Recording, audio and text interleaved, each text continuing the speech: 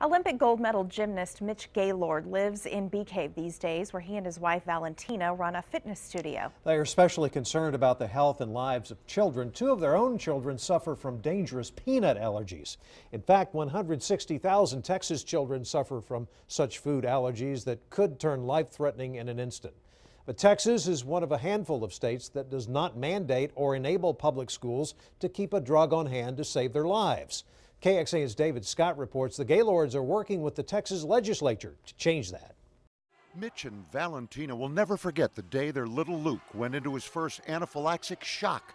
They had no idea he and his sister were peanut allergic. All of a sudden, he took his plate and threw it off the table. And immediately, we looked at him like, that's so odd for him to do that. He started swelling up immediately. And we just panicked. He was vomiting. It's a scary thing. Called 911, and he was going into that bad place. Most states have provisions for public school systems to keep the drug epinephrine on hand, ready to administer the moment an allergic student goes into seizure, unable to breathe. They were shocked to learn Texas is not one of them. I don't understand why any school or any restaurant or any place that serves food would not want a life-saving device in their establishment. I don't understand that. It's absolutely critical. I think it's an absolute necessity. It's like, it's a fire extinguisher. If there's a fire, God forbid, anywhere, you've got that as a protection device. Mitch showed me how easy the epinephrine pin is to administer to someone. Just takes seconds. The Gaylords have made epinephrine arrangements for Luke and Valletta at their school, but worry about the rest of Texas.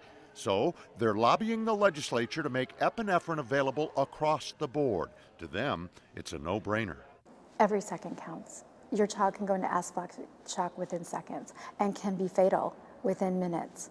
So you have to react. This whole thing is about parents wanting to feel their children are safe when they're at school and away from them, because we can't police them 24/7, nor do we want to. David Scott, KXAN News.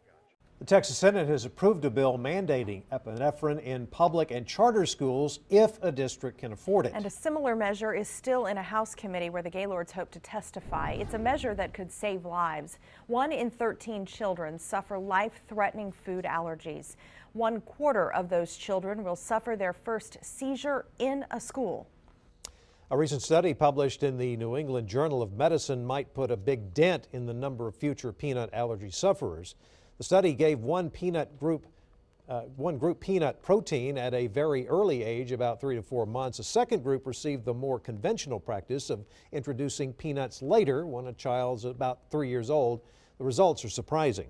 Found out they had like an 80% reduction in peanut allergy in the people who had it, who got introduced to peanut early, than those who did not. So that's why it's kind of a game changer on how we're thinking that maybe now we should reintroduce it early versus holding it. It's important to note that every child in the study was carefully screened by an allergist. This is not something to try at home. You should consult a doctor before trying any treatment for food allergies.